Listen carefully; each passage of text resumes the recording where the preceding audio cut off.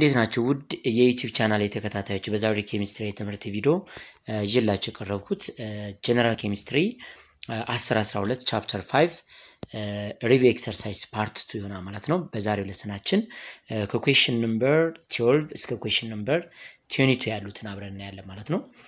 ለዩቲዩብ ቻናሉ አዲስ ሆናችሁ ያው ሰብስክራይብ እንዲሁም ሼር በማድረግ ለጓደኞቻችሁ በመንገር የተሻለ የኬሚስትሪ ዕውቀትን የምትገበዩበት የትምህርት ቻናል ነው ማለት ነው። መልካም የትምህርት ጊዜ ይሁንላችሁ።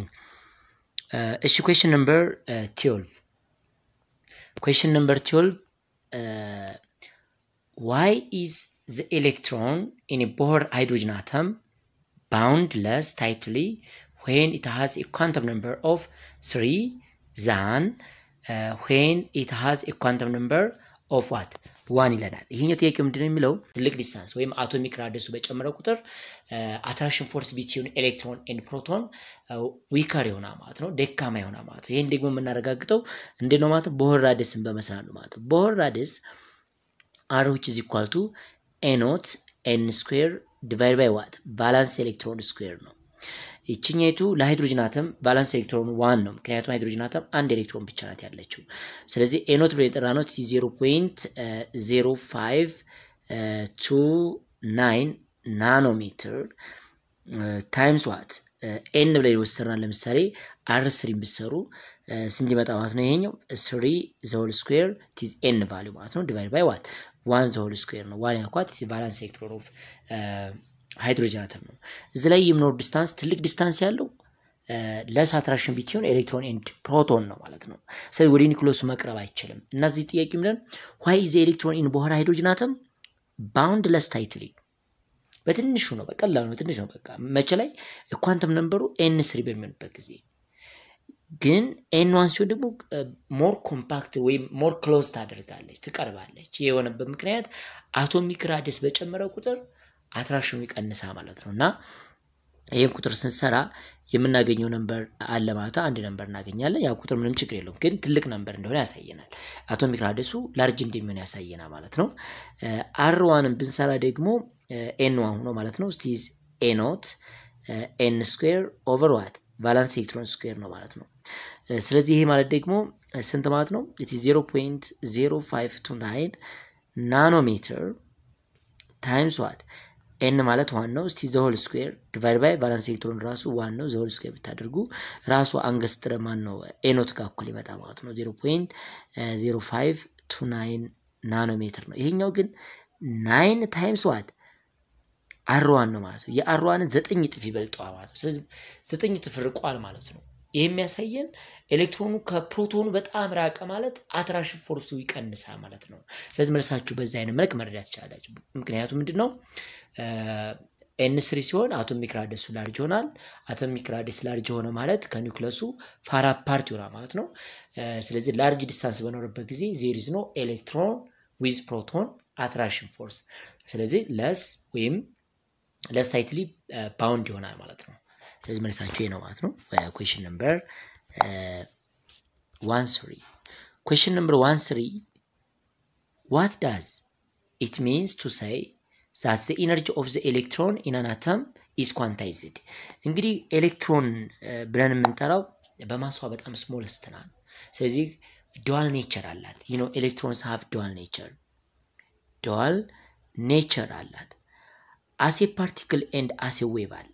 as a particle የራሷ ኔቸር አለ፣ የራሷ ባህሪ አላት። ያ ማለት mc² የሚባል ኢነርጂ አላት። as a wave ደግሞ it has wave property and also ኢነርጂ አላት። የራሷ ኢነርጂ ደግሞ in terms of Planck constant times frequency ነው። ስለዚህ ኢነርጂ ኦፍ ኤሌክትሮን ኳንታይዘር ነው ስንል ኢነርጂ እንደ ፎቶንም ትታሰባለች ወይም እንደ ላይት ትታሰባለች። ላይት ደግሞ ማስ አለው ተብሎ ስለሚያታሰብ በጣም አነስተኛ ነው ማስ አለው ግን ስሞለስት ማስ ነው ያለው። ያ ማሱ ስሞለስት በመሆኑ የተነሳ ኤነርጂው ኳንታይዝድ አይደለም ማለት ነው። እና what does it means to say that the energy of the electron in an atom is quantized የሚለው ቃል electrons have discrete amount of energy or fixed amount of energy ማለት ነው። quantized means it is fixed in energy or discrete amount of energy ብለን እንጠራዋለን ማለት ስለዚህ ኤሌክትሮን ውስን የሆነ ኤነርጂ አላት ውስን የሆነ ዌቭሌንግዝ አላት ውስን የሆነ ምን አለ ማለት ነው ፍሪኩዌንሲ ያላቸው ማለት ነው ስለዚህ በቁጥር ካውንቴብል ነው መቆጠር የሚችል ይሄን ያህል ፎቶን 1 ፎቶን 3 ፎቶን 4 ፎቶን ይያል መቁጠር የምንችለው ነው ማለት ነውና በዚህ አይነት መልኩ መረዳት ትችላላችሁ question number 4 using the Bohr model determine the energy in joule necessary to ionize a ground state hydrogen atom show your calculation ነው የሚለን ይሄ ቀላል ጥያቄ ነው እንግዲህ ionization energy ራሱ ፎርሙላ አለው in order to calculate ionization energy ብለን የምንጠራው it is the minimum energy required to remove one electron from the outer shell of metal surface in gas state ስለዚህ ionization energy in terms of photons ሲገለጸው ከምን ጋር እኩል ነው ማለት ionization energy which is equal to energy of what n ጋር አንድ ነው ማለት ነው n ብለን የምንጠራው it is principal quantum number ነው ይሄ ከምን ጋር እኩል ነው ማለት ነው ከማይነስ 2.18 times the power of minus 18 joule times what valence electron square divided by what number of shell square ማለት ነው በዚህ አይነት መልኩ ካልኩሌት ማድረግ ትችላላችሁ ስለዚህ ቫለንስ ኤሌክትሮን በጨመረው ቁጥር አዮናይዜሽን ኤነርጂ ይጨምራል ነምበር ኦፍ ሼል በጨመረው ቁጥር ደግሞ አዮናይዜሽን ኤነርጂ ይቀንሳል ማለት ነው ስለዚህ ለሃይድሮጅን አተም አውተር ሼል ላይ ያለችው ኤሌክትሮን ለማስወገድ ሃይድሮጅን አተም የሚጠቀመውን አዮናይዜሽን ኤነርጂ ካልኩሌት አድርጉ ብትባሉ ሃይድሮጅን አተም እንደምናውቀው 1 ፕሮቶን ነው ያለው ወይም 1 ኤሌክትሮን ነው ያለው ይህ ማለት 1s 1 ነው ማለት ነው ስለዚህ የኤን ዋጋው ስንት ማለት ነው 1 ናት and valence electron ዋጋው ስንት ማለት ነው 1 ነው ማለት ነው ስለዚህ ይሄን ስትተኩት negative 2.18 times the power of minus 18 joule times what 1 square divided by ምን ሆነ ማለት ነው z square ስንል it is 1 square ይሄ ማጣፋት ትችላላችሁ ፋይናሊ ከራይድበርግ ኮንስታንት ከኔጌቲቭ 2.18 times the power of minus 80 ጋር እኩል ነው ማለት ነው ይቺ ኔጌቲቭ ሳይን ለአዮናይዜሽን ኤነርጂ ኢትስ ፖዚቲቭ ነው ማለት ያለበት ምክንያቱም ኢንዶተርሚክ ነው ሪኳየር ኤነርጂ ነው ስለዚህ ለዚህ መልሳችን ፖዚቲቭ 2.18 times the power minus 18 ጁል ብላችሁ መናገር ትችላላችሁ ማለት ነው ጥያቄ በዛ አለቀ question number 15 the electron in volt the electron volt ብለምታው ev ማለት ነው it is ምንድነው ካሁን በፊት አይተናል 1 ኤሌክትሮን ቮልት ብለን የጠራ ነው ከምን ጋር እኩል ነው 1 ኤሌክትሮን ቮልት which is equal to 1.602 times the power minus 9 ጁል ነው እና ጥያቄያችን እኛ ከዚህ በኋላ የሚኖረው ያኛው ስቴትመንቱን ለመግለጽ ነው ኤሌክትሮን ቮልት ብለን የምንጠራው የሆነ ዩኒት ኦፍ ኢነርጂ ነው expressed atomic scale energy it is the amount of energy that an electron gain when subjected to a potential of what 1 volt ማለት ነው ስለዚህ አንድ ኤሌክትሮን gain or lose በሚደረግበት ጊዜ የሚኖረው የኤነርጂ in terms of volt ምናገኘው ማለት ነው 1.602 times the power minus 18 ጁል ነው ማለት ነው በቁጥር ማወቅ ይቻላል እንዴት ነው የሚሰራው ኤሌክትሮን ቮልት ብለን የምንጠራው በመጀመሪያ ካልኩሌት አድርግላችሁ እንዴት እንደመጣ ይሄን ቁጥር ማሳየት ይችላልኝ ምንድነው እናደርገው ኤነርጂ in terms of charge and volt ብለን ስናስብ ምን ነው ማለት ነው በመጀመሪያ ከወርክ ደን ጋር እኩል ነው ማለት ነው ወርክ ደን ብለን የምንጠራው ደግሞ ፎርስ ታይምስ ዋት ዲስፕሌስመንት s ነው ስለዚህ ፎርስ ብለን የምንጠራው ደግሞ ኤሌክትሮስታቲክ አትራክሽን ፎርስ k times q1 q2 over what r square ነበር ይሄንን በr በመናበዛበት ጊዜ በዲስታንስ በመታበዝ እቺኛይቱ ፎርስ ናት ይሄኛው ደግሞ ዲስታንስ ያልኳቸው r ማለት ነው ይሄ ዲስታንስ ያልኳቸው ማለት ነው እነሱን ስታጣፉ የምታገኙት ወርክ ደን k q1 q2 over what r ይመጣ ማለት ነው ሶ የራሷ ዲስታንስ ይኖራታል ያንድ ኤሌክትሮን ዲስታንስ አለ ማለት ነው እሱን ነገር ስንጠቀም የምናገኘው ቁጥር አለ ስለዚህ ይችኛይቱ ኤሌክትሮን ዊዝ ኤሌክትሮን there is repulsion force ማለት ነው የሆነ ኢነርጂ አለ ማለት ነው የኤሌክትሮን ደግሞ የራሳቸው ቻርጅ አለ ማለት ነው ቻርጃቸው ማወቅ እንችላለን አለም ደግሞ በዚህ መጠቀም ይችላልላችሁ work done which is equal to qv ማለት ይችላልላችሁ q ብለን የጠራነው is ኤሌክትሮን 1.602 times to the power of minus 19 coulomb ነው times volt coulomb times volt is joule ማለት ነው ያቺው coulomb times volt joule ማለት ነው ስለዚህ 1.602 times to the power minus 19 coulomb times volt ስለሚመጣ 1 electron volt always ይች ነምበርና ማለት ነው ግን ጥያቄያችን እሱ አይደለም ጥያቄያችን ምንድነው using the Bohr model determine the energy in electron volt of what? The photon produced when an electron in a hydrogen atom move from what? The orbit with n5 to n2 ማለት ነው። ስለዚህ from high energy level to low energy level ነው። it is emission ማለት ነው። ሁልጊዜም አሁን ለምሳሌ ከn5 to n2 መጣ ማለት ከትልቅ ኢነርጂ ሌቭል ወደ ትንሽ ኢነርጂ ሌቭል ስለመጣ ይሄኛው ኢሚሽን ይባላል ማለት ነው። ኢሚሽን ነው። በኢሚሽን ጊዜ ደግሞ ኔጌቲቭ ወርክ ደን ነው ያለ ማለት ነው። ስለዚህ እንዴት አድርገን ነው ካልኩሌት የምናደርገው? ኢነርጂ which is equal to change in energy which is equal to ምናደርጋለን እዚህ ላይ minus 2.18 times the power of minus 18 joule into what? 1 over n final square minus 1 over n initial square ማድረግ እንችላለን ማለት ነው። ይህ ማለት ደግሞ minus 2.18 times the power of minus 18 joule into 1 over n final square means ፋይናላችን ከn5 ወደ n2 ስለመጣ 2 the whole square divided by what? 5 the whole square ነው ማለት ነው። ይሄን ቁጥር ቀናንሰን ስናካፍል ማለት ነው ምንድነው ታደርጉ? በመጀመሪያ ብራኬት ውስጥ ያለውን ትጨርሳላችሁ። 1/4ኛ ሲቀነስ 1/25ኛ 21 over 100 ይመጣላችኋል። እሱን ቁጥር አብዝተን የምናገኘው ነበር አለ ማለት ነው። እሱ ነምበር ስንት ነው? ይሄን ለመስራት ብትፈልጉ ምን ታደርጋላችሁ ማለት ነው? እስቲ ካልኩሌት ላድርግላችሁ። 4.57 ይመጣልናል። ይሄን ካልኩሌት ታደርጉ 4.57 times to the power of minus 19 ጁል ይሆናል ማለት ነው። ይችን ጁል ወደ ኤሌክትሮን ቮልት መቀየር እንችላለን ማለት ነው። ይችን ጁል ስለዚህ እሷ እንዴት ነው የምንቀይረው?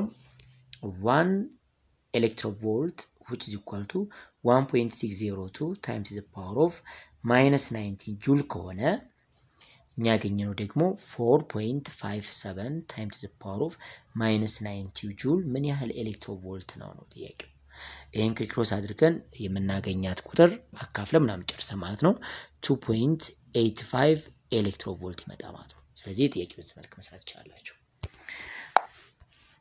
ኦኬ question number 16 question number 16 using the Bohr model determine the lowest possible energy in joule for the electron in lithium ion ነው የሚለን። ይሄንን ካልኩሌት የምናደርገው በመጀመሪያ ሊቲየም አተምን እንመልከተው። ሊቲየም አተም 3 ኤሌክትሮን እና 3 ፕሮቶኖች አሉት። ግን ሊቲየም 2 ኤሌክትሮን ሉስ ያደርግ ኤሌክትሮን ኮንፊግሬሽን ሲጠቀሙ 1s2 to s1 ነው ሊቲየም ማለት። ከነዚህ ላይ ከs1 ያለችውን አስወግዷል። ከዚች አንድ ኤሌክትሮን አስወግዷል ማለት ነው። ከማጋ እኩል ነው ማለት ነው። ከ1s ጋር አንድ ነው። 1s ማለት ደግሞ ሃይድሮጅን አተም ነው። ስለዚህ ኢነርጂ ኦፍ ሊቲየም + 2 ካልኩሌት ስታደርጉ ምን ይሆናል ማለት ነው? ኔጌቲቭ 2.18 times to the power of minus 18 joule divided by what? እዚች ላይ የምናካፍለው ለምንድን ነው? ለn ዋጋው ነው። n1 ነው እዚህ ላይ ያለው። it is 1 square ማለት ነው። ስለዚህ ራሱ ከሃይድሮጅን ጋር እኩል ይመጣ ማለት ነው። ኔጌቲቭ 2.18 times to the power of minus 18 joule ይሆናል ማለት ነው። እንደዛ ግን ካልኩሌት ማድረግ ትችላላችሁ። ኦኬ ሌላው question number 17 question number 17 using the Bohr model determine the energy of the electron with n which is equal to 6 in a hydrogen atom ነው የሚለን።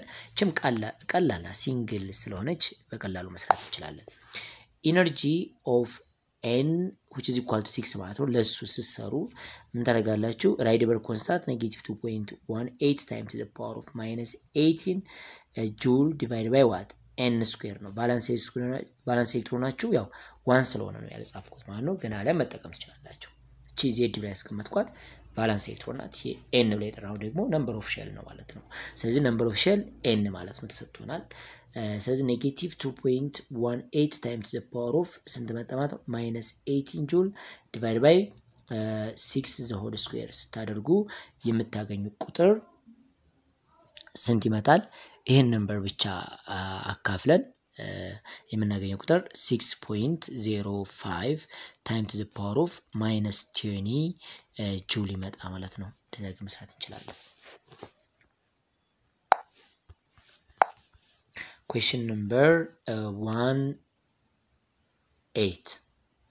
question number 18 18 ጥያቄ what is the radius in angstrom of the orbital of an electron with n which is equal to 8 in a hydrogen atom ነው ይሄ ቦር ራዲየስን ካልኩሌት ማድረግ ማለት ነው ስለዚህ ቦር ራዲየስን ካልኩሌት ለማድረግ r which is equal to a naught n square over what valence electron square ነው የቫለንስ ኤሌክትሮን እዚህ የሚነግረን የለም የሃይድሮጅን አተም ስለሆነ 1 ነው ማለት ነው አይቀየርም ስለዚህ a naught ብለን እንጠራው 0.0529 ናኖሜትር multiply by what n ብለን እንጠራናት it is 8 the whole square ማለት ነው divide by valence electron it is 1 square ማለት ነው እቺን ስናካፍል የምናገኛት የቁጥር መጠን ስንት ነው ማለት ነው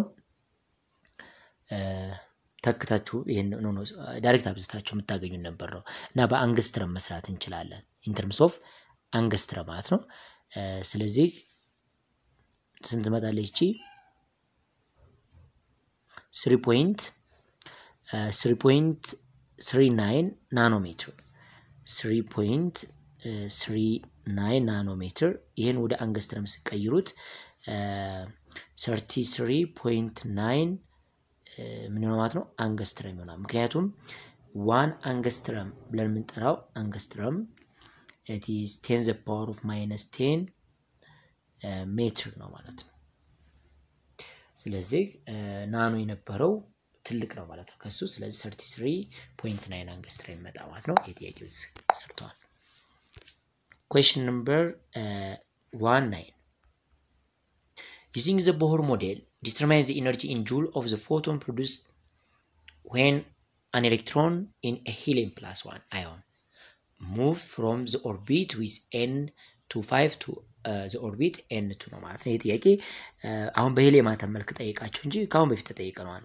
ምክንያቱም ሂሊየም ፕላስ 2 ብለን የምንጠራው ከሃይድሮጅን አተም ጋር እኩል ነው ማለት ነው ሂሊየም ፕላስ 1 ማለት እንግዲህ ሂሊየም የራሱ ሂሊየም አተም ሁለት ነው ኤሌክትሮኖቹ ከሁለቱ አንዱ ሉዝ አድርጓል ስለዚህ ከሃይድሮጅን አተም ጋር እኩል ነው ይሄ ደግሞ ከ1s1 ጋር አንድ አይነት ነው ዋናው ጥያቄው ግን ኤሌክትሮኑ ኤግዛይት ያደረገችው from n5 to what n2 ነው ማለት ነው እና ይሄንን በጁል ደረጃ ኤነርጂው ምን ያክል ነው የተባለው ስለዚህ ኤነርጂ which is equal to minus 2.18 times the power of minus 18 joule into 1 over n final square minus 1 over n initial square እናደርጋታለን ማለት ነው ይህ ማለት negative 2.18 times the power of minus 18 joule into 1 over n ማለት ፋይናላችን ስንት ነው 2 ነው ስለዚህ 2 the whole square minus ኢኒሻላችን ስንት ነው ማለት ነው 5 the whole square ነው ማለት ነው ይህ ቁጥር ቀደም እንደተሰራላችሁ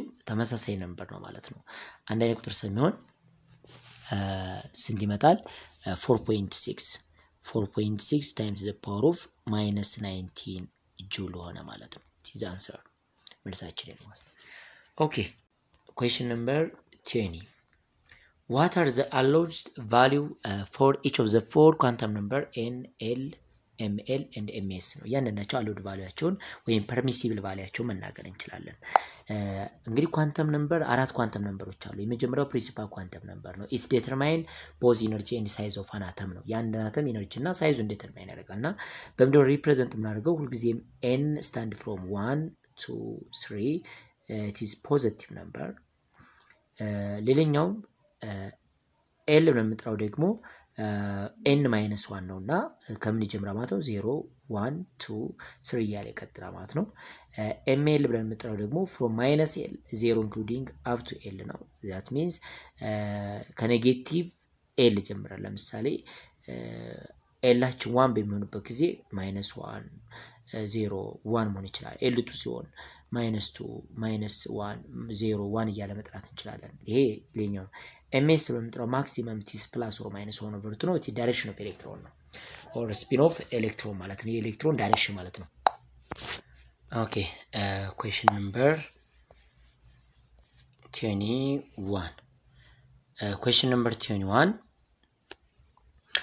answer the following question የሚለን ላይ without using quantum number describe the difference between shell subshell and orbital of an atom ነው የሚለን shell ምንድነው orbital ምንድነው እነዚህ ያንናቸው ኤክስፕረስ ማለት ነው how do the quantum number of the shell subshell and orbit of an atom differ ነው የሚለን እንዴት ነው ዲፈረንሳቸው ምንድነው ልዩነታቸው ምንድነው ነው የሚለን ጥያቄ እስቲ አብረን እንያቸው እሺ የመጀመሪያው እንግዲህ አራት ኳንተም ነምበሮችን አይተናል ከነዛ አራት ኳንተም ነምበሮች መካከል ሶስቱ እናያቸው እዚህ ተጠይቅነው n ኳንተም ነምበሩን ሳታስቡ ማለት ነው ሳትጠቀሙ ሸል ምንድነው ሸል ብለን የምንጠራው it is main energy level ነው ሌላ ምንም ነገር የለውም in terms of n ነው ሪፕሌስ የምናደርገው ማለት ነው ስለዚህ ለምሳሌ እዚች ላይ የመጀመሪያው ሸል ሁለተኛ ሸል ሶስተኛ እና አራተኛ ብለውላችሁ ይሄኛው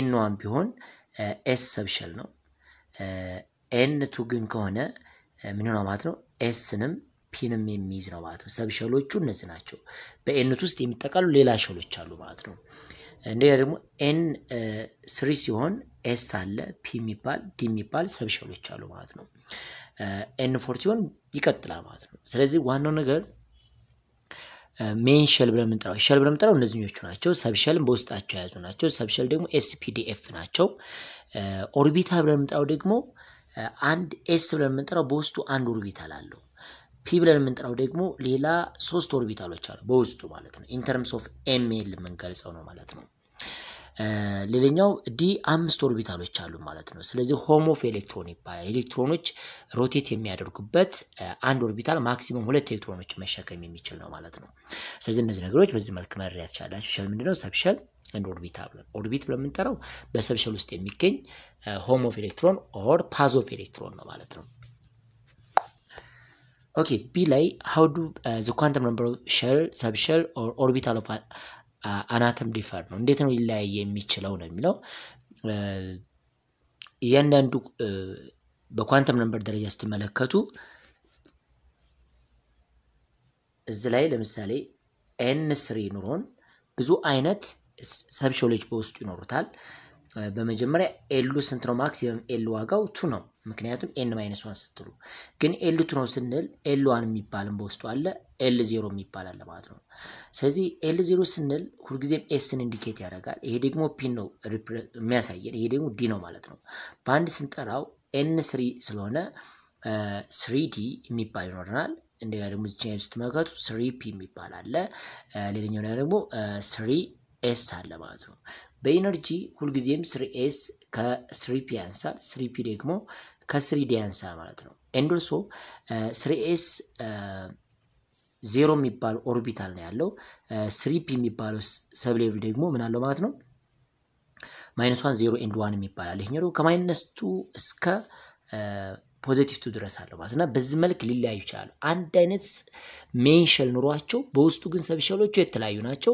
ኦርቢታሎቹም የተለያዩ ሆናሉ ማለት ነው በዚህ አይነት መልኩ መረዳት ትችላላችሁ question number 21 አብቁታ question number 22 የመጨረሻው ጥያቄ ነው በዚህ ትምህርት ቪዲዮ